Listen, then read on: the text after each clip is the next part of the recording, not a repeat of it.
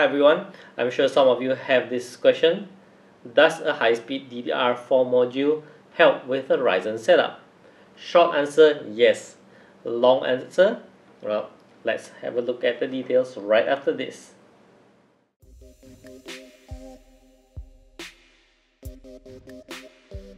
Now, before we begin exploring the performance difference between the higher speed and lower speed RAM, let me go through the details of the setup. Over here is a Ryzen 7 1700 non-X model. It's a 1700 overclocked to 3.7 GHz to maintain a consistent speed, which is pretty much the speed that you get from the 1800X. Now, as for the graphics card, is the NVIDIA GTX 1070.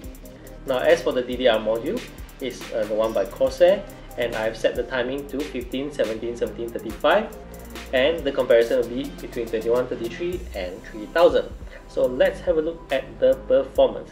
Now, why don't we start with the gaming performance? As you can see, across the performance is same across the board except for the new titles such as Ashes of the Singularity and Hitman, where you see quite a significant performance boost when it's paired with the DDR4-3000. That's amazing. Now, let's have a look at the other benchmarks such as the synthetic benchmarks and the work benchmarks. Synthetic benchmarks here are like the CPU-Z, this 3D Mark Firestrike, and Cinebench. Well, you can see that the performance is pretty much similar. We can't make out much with the numbers there, but check out the performance difference in Adobe Premiere Pro. For Full HD rendering, it's pretty much the same, but in 4K video rendering, I'm using a 1 minute video. The difference is 4 seconds.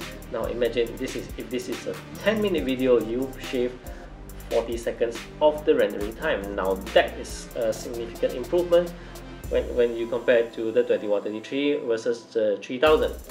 So should you invest in higher speed memory module? Well, if you can afford it, go ahead. You will reap the benefits when you pair it with the Ryzen setup. Alright, so that's it for this video. Thank you for watching.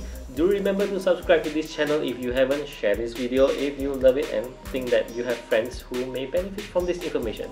Once again, thank you for watching. Signing off, Brian from Goldfries, and I'll see you again in my upcoming videos. Ciao.